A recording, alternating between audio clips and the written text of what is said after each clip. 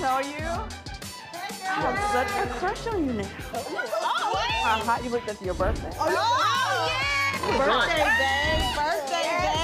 babe. No, thank you.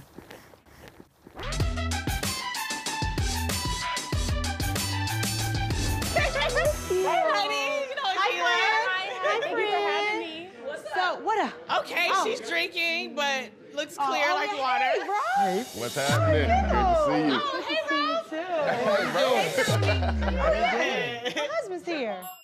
Is Ralph having some kind of mental breakdown because does he not see his wife there? Hey, husband. Oh, you just... Yeah, he just got here. I've been here.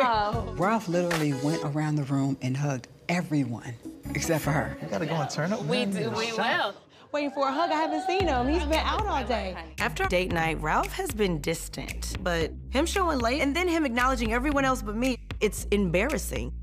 This is typical Ralph when he feels disrespected.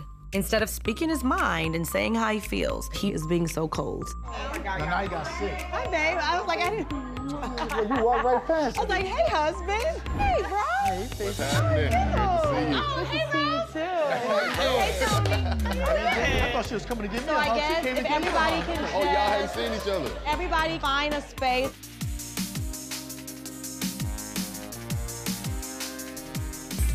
I do know that recently you went to court. Do you want to talk about it, or? What do you feel would be the proper justice for you? Honestly, just for her to go away, get thrown out, you know, but I think countersuing sends a strong statement.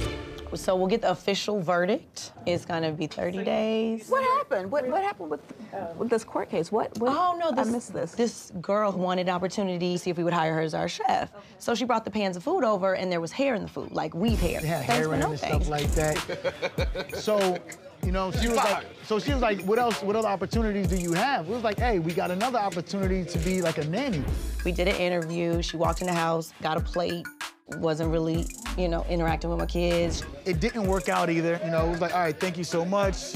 We don't need your services, whatever. She sends an invoice for $1,000. Like, wait, what? She kept persisting. When am I getting paid? I need my money. You better give me my money. And then a year later, a sheriff shows up at my door to serve me papers. She upped it to $10,000. From 1,000 to 10? Uh-huh, yeah. Oh. So, yeah. Thank you for asking, though. I do appreciate it. I thought it was 1K, so it's 10K now? These stories be changing up and stuff. 1K, 10K. Okay.